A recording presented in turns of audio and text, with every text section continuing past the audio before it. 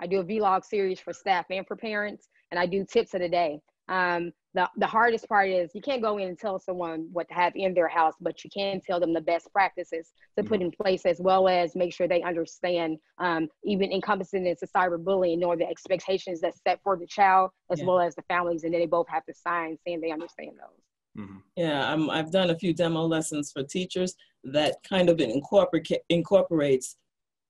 just a lesson on teaching kids what do they need around them, like, you know, have my books here, have this there, don't be on your bed, those type of things, and have a discussion just like you do rules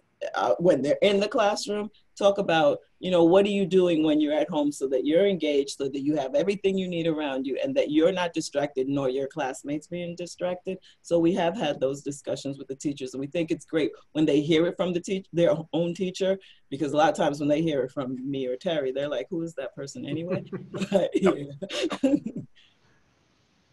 Just the etiquette and the classroom etiquette and how it works and so forth as well have been very good.